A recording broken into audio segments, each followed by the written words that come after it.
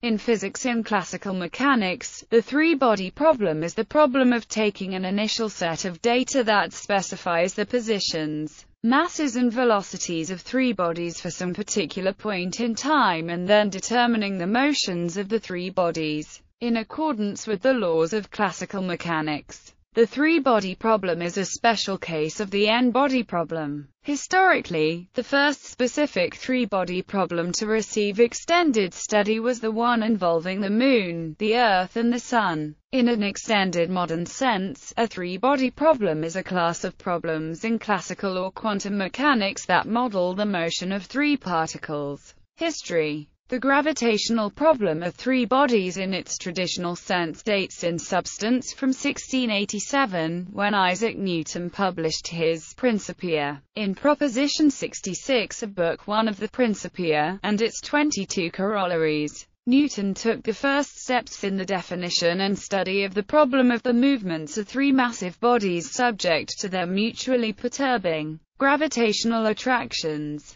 In Propositions 25 to 35 of Book 3, Newton also took the first steps in applying his results of Proposition 66 to the lunar theory, the motion of the Moon under the gravitational influence of the Earth and the Sun. The problem became of technical importance in the 1720s, as an accurate solution would be applicable to navigation, specifically for the determination of longitude at sea. This problem was addressed by Amerigo Vespucci and by Galileo Galilei before being solved by John Harrison's invention of the marine chronometer. Before the chronometer became available, Vespucci had used, in 1499, knowledge of the position of the Moon to determine his position in Brazil. However, the accuracy of the lunar theory was low, due to the perturbing effect of the Sun and planets on the motion of the Moon around the Earth. Jean D'Alembert and Alexis Clairaut, who developed a long-standing rivalry, both attempted to analyze the problem in some degree of generality, and by the use of differential equations to be solved by successive approximations.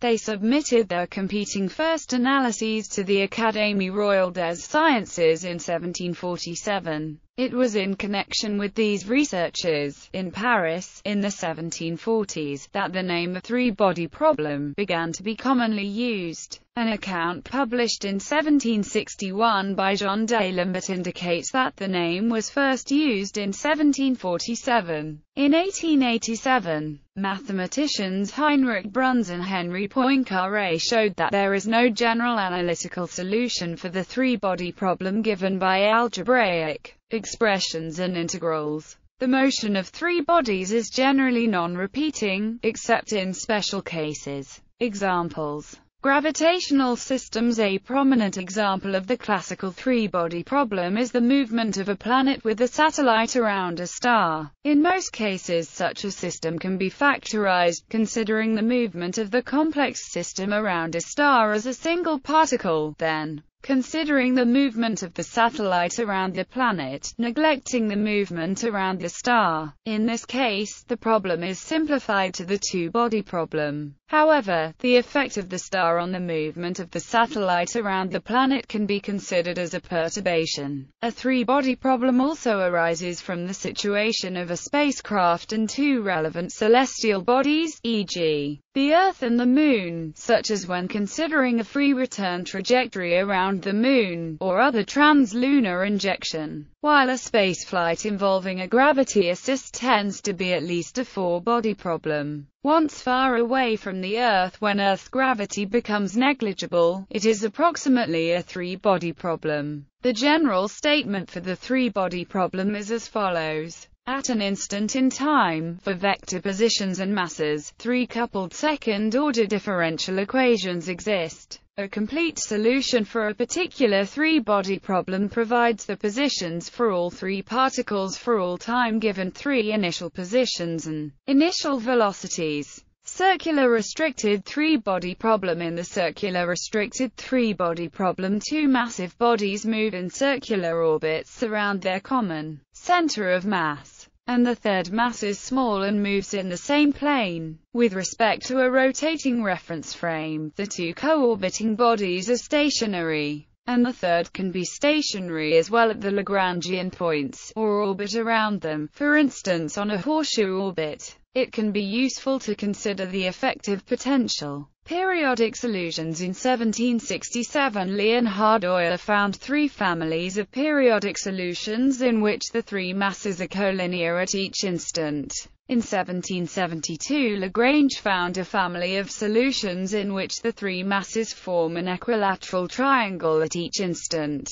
Together, these solutions form the central configurations for the three-body problem. These solutions are valid for any mass ratios, and the masses move on Keplerian ellipses. These five families are the only known solutions for which we have explicit analytic formulae. In the special case of the circular restricted three-body problem, these solutions, viewed in a frame rotating with the primaries, become points which are referred to as L1, L2, L3, L4, and L5 and called Lagrangian points. Additional solutions in work summarized in 1892 to 1899. Henri Poincaré established the existence of an infinite number of periodic solutions to the restricted three-body problem, and established techniques for continuing these solutions into the honest three-body problem. In 1893, Michel stated what is nowadays called the Pythagorean three-body problem. Three masses in the ratio 3, 4, 5 are placed at rest at the vertices of a 3, 4, 5 triangle. Burrow further investigated this problem in 1913. In 1967, Victor Schiaparelli and co-workers established eventual escape for this problem using numerical integration, while at the same time finding a nearby periodic solution. In 1911, United States scientist William Duncan Macmillan found one special solution. In 1961, Russian mathematician Sitnikov improved this problem. See Sitnikov problem. In the 1970s, Mitchell H. Eacuton and R. Brooker each found a set of solutions which form part of the same family of solutions,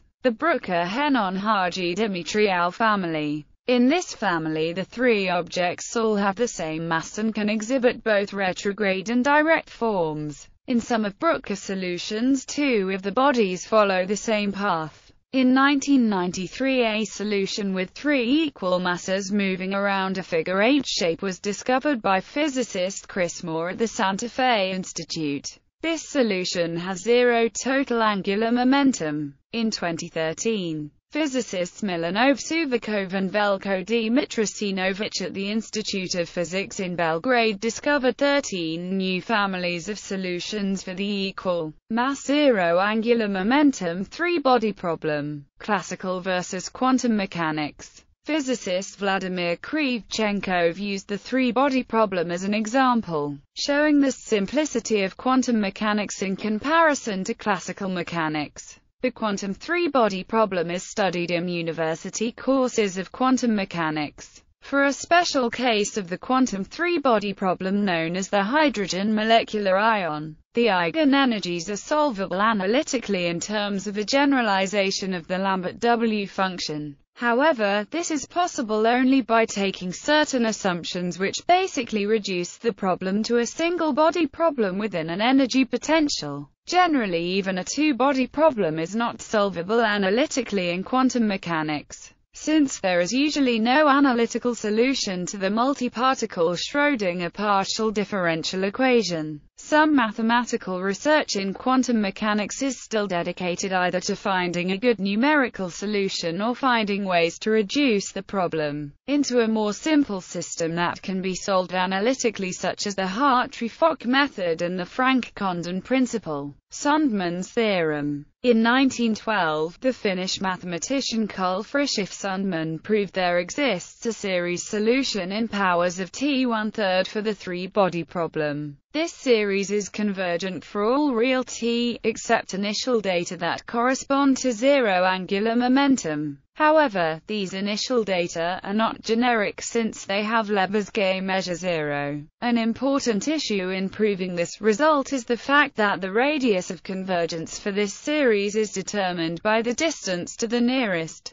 singularity. Therefore it is necessary to study the possible singularities of the three-body problems. As it will be briefly discussed below, the only singularities in the three-body problem are binary collisions and triple collisions. Now collisions, whether binary or triple, are somehow improbable, since it has been shown they correspond to a set of initial data of measure 0. However, there is no criterion known to be put on the initial state in order to avoid collisions for the corresponding solution. So, Sundman's strategy consisted of the following steps. Using an appropriate change of variables, to continue analyzing the solution beyond the binary collision, in a process known as regularization. Prove that triple collisions only occur when the angular momentum L vanishes. By restricting the initial data to L0, he removed all real singularities from the transformed equations for the three-body problem, showing that if L0, then not only can there be no triple collision, but the system is strictly bounded away from a triple collision. This implies, by using Cauchy's existence theorem for differential equations, there are no complex singularities in S-strip in the complex plane centered around the real axis. Find a conformal transformation that maps this strip into the unit disk. For example, if S equals T 1/3 and if then this map is given by. This finishes the proof of Sundman's theorem. Unfortunately, the corresponding convergent series converges very slowly. That is, getting the value to any useful precision requires so many terms, that his solution is of little practical use. Indeed, in 1930 David Belorusky calculated that if Sundman's series were going to be used for astronomical observations, then the computations would involve, at least terms, n-body problem. The three-body problem is a special case of the n-body problem, which describes how n objects will move under one of the physical forces, such as gravity. However, the Sundman and Wang series converge so slowly that they are useless for practical purposes. Therefore, it is currently necessary to approximate solutions by numerical analysis in the form of numerical integration or, for some cases, classical trigonometric series approximations. Atomic systems, e.g., atoms, ions, and molecules, can be treated in terms of the quantum n-body problem. Among classical physical systems, the n-body problem usually refers to a galaxy or to a cluster of galaxies. Planetary systems, such as planets, and their satellites, can also be treated as n-body systems. Some applications are conveniently treated by perturbation theory, in which the system is considered as a two-body problem plus additional forces causing deviations from the hypothetical unperturbed two-body trajectory. In popular culture, the three-body problem is represented as a set of equations on the blackboard of Professor Barnhart in the movie The Day the Earth Stood Still. The three-body problem is both the title and the topic of a science fiction book by Chinese author Cixin Liu.